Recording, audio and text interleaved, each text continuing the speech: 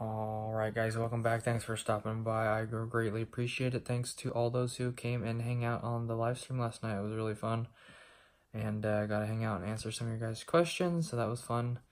And do some crochet in the meantime. And in today's video, I got a few pictures in. And basically, unless I'm not sure if I'm going to start carpooling from the shop or not.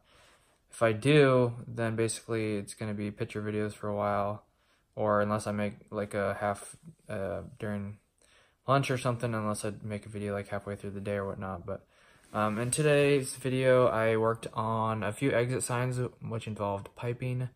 First one you can't really see. There's a box in the ceiling. It's not that special, but basically I piped out of it down the wall with a 90, couple box offset, and then straight into the other box.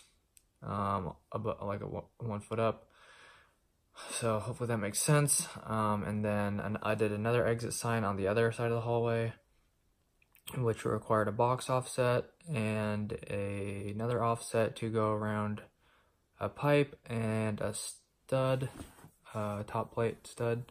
So basically floated that. Once I offset, I just floated it down and strapped it.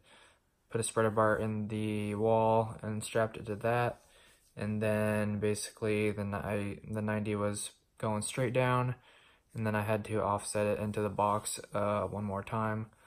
So I didn't get a view from underneath of it to show you what the offset looked like, but I'll try to draw that on the picture and show you which pipe with the drawing or whatever. So anyways, did that, worked on a fire alarm box outside or whatever, fire alarm bell or whatever. So basically whoever drilled the hole for the MC wire for the box or for the device basically blew out the backside of the concrete. So basically just mounted a 4 square blank with a hole in it to use as a support to cover the hole and mount the box to, but the mount to the box was too far away, so basically just mounted that also to the concrete.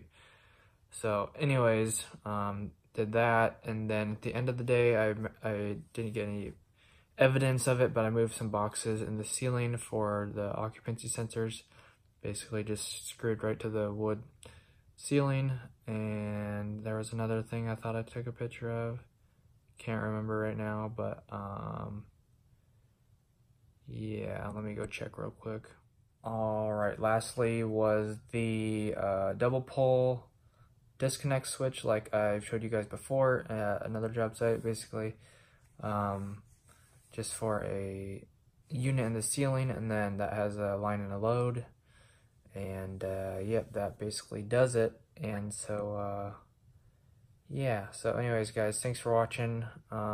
This will all make sense shortly once I show you the pictures. It'd probably be easier if I showed you picture, talk about it, but anyways, I don't have much time to edit today, otherwise I probably would do that right now, but I have to head out like right shortly, so I just need to take a shower and leave. So anyways, I'm just gonna throw these clips together, and hopefully you guys don't hate me too much for that, but you guys haven't been giving me any thumbs down, so appreciate that. Thanks for all the support, guys. If you enjoyed this video, make sure to hit the like button and subscribe. It would help me out.